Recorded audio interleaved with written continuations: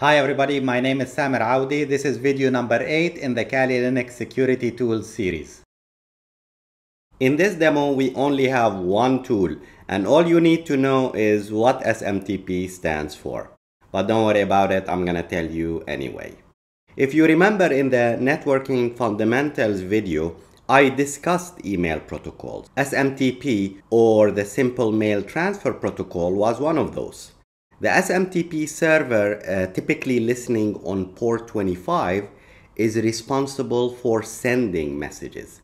What it does is pushes the received messages to other servers that would have the responsibility to deliver the message, like a POP3 or an IMAP server. As part of our reconnaissance phase, we are collecting information about our target, and therefore we want to find out what the SMTP server has, what is it capable of, what commands are allowed, what extensions are present, and so on. Okay, so let's see what we can discover together. Since we only have one tool, I want to establish some sort of a workflow. We will not randomly start enumerating SMTP servers, right? So basically, there is a process where we discovered that SMTP is there, and then we started our analysis. So as always, I have my two targets, Metasploitable and a Windows VM. So I will start with a quick host discovery using Nmap.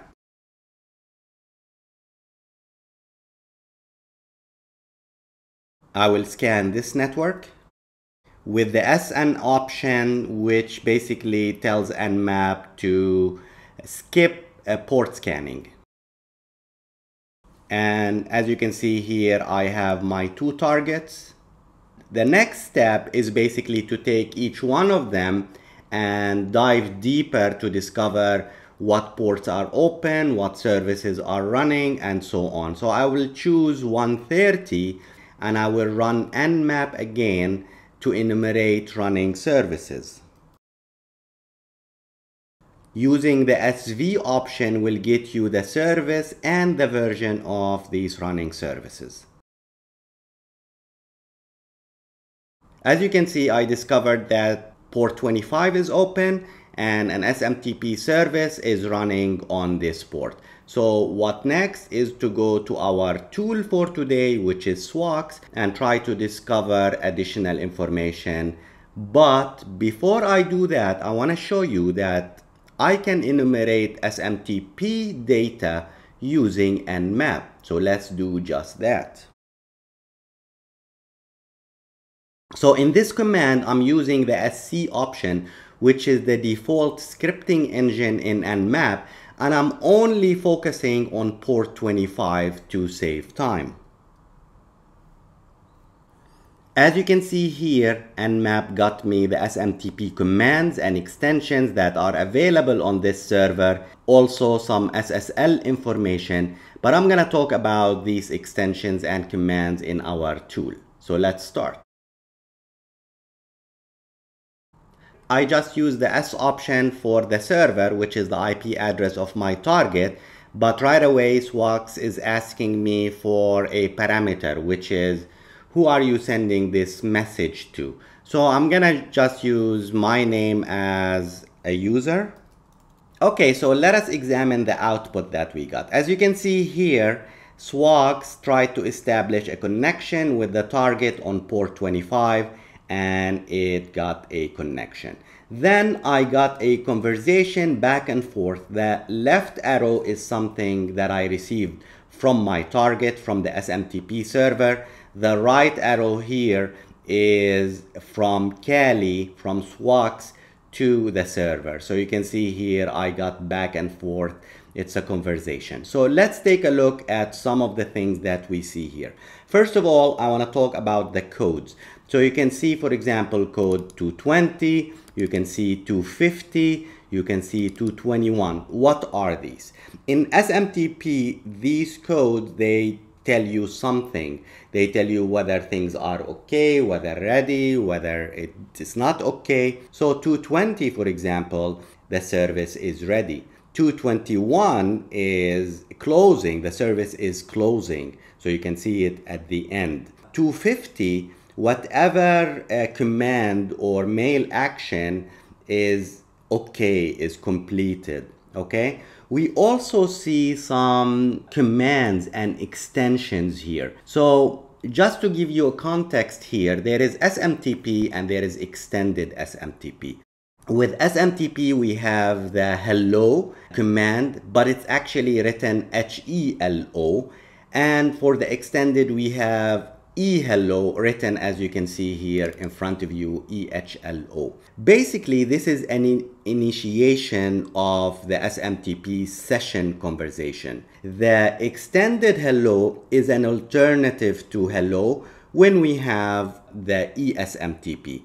Basically, if the server supports the extensions, then it will tell us what extensions it supports. And this is what we see in the next few lines. So we can see, for example, pipelining, we can see the size. Basically, this is the maximum size allowed or the server is expecting from the client. We can see things like the verify message or extension, and this basically verifies whether a user exists on the local host, and it would, if it does exist and we use this extension or this command, we would get back additional information about that user. This one, for example, is a command used to start a TLS handshake. And what else? We have the ETRN command. It's basically the request to start an SMTP queue processing of a specified server host, and so on and so forth. It's not really very important at this point. Let's continue with here, what's happening here in these messages. So I said, or Kali said, there's a message mail, so the mail command from root at Kali. The SMTP server said, okay, yeah, no problem. And the recipient is user Samer, but this is where I have a problem. This is where I have a 550 code, and basically it's rejected because there isn't a user Samer. So Swaks said, okay, I'm ready to quit, and SMTP server said, goodbye. So as you can see, it's a conversation back and forth. Remember, this is a client-server communication model, and it's these messages going back and forth between the client, here being Swaks, and the server on my Metasploitable. So what's the problem here? The problem is I don't have a user. Now remember, in the beginning I said I wanted to create a workflow. I wanted to create a connection between the different tools. In the previous demo, I used a tool called enum for Linux, where among other things, it enumerated users on the target using the server message block, or SMB. Metasploitable has a Samba server, and I was able to enumerate users using SMB. So can we do that right now? Absolutely, let's do that.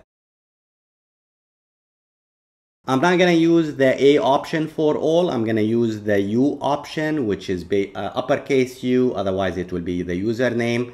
And I will use it to, I have an error as I can see here, let me fix it, to enumerate users on my target. And it's done. I have many users that I can use now in my conversation. So these are some of the users here. If you remember last time, I highlighted MSF admin. I can use mail, news, root, all of them. They should work now because they are valid users on my target. So let's repeat now the Swaks command, but this time telling it a valid user. Okay, now if I hit enter like last time, it will ask me, well, who is it to? But instead, I'm gonna use the T option to tell it, well, it's root. So let's try root. And as you can see now, the conversation is a little bigger because after here, all the exchange of establishment of the session, I actually have a valid user. So basically here, the recipient using RCPT is root. And this time I got a 250 OK from the server. So I said, well, okay, what about the data? The server said, well, I am ready to receive data. And this is the message now. So I'm sending date to from subject. And as you can see now, this is the body. This is the default body, and I can change it if I want using the B option. And I will do that in the next example. So I'm done and I am ready to quit as I did before. So let's try again using the B option and using also another user, MSF admin. I can do, for example, I can change from also. So I'm gonna say from Samer using the F option and B. Okay, so the same thing. Now the mail is from Samer and this is my data and this is the body as I changed it. As you can see, this is a very useful tool. It's specific to SMTP. And among other things, when you learn the commands and when you actually have a proper email server environment running, you can test if it supports, for example, TLS. You can test if it has a spam filter. You can try to put an attachment, and Swaks allows you to do all of that. But you know, within the context of this demo, I will not be going that deep. This is it for this demo. I hope that you found it beneficial. If you're using the tool, let me know how you're doing so. Thank you for watching.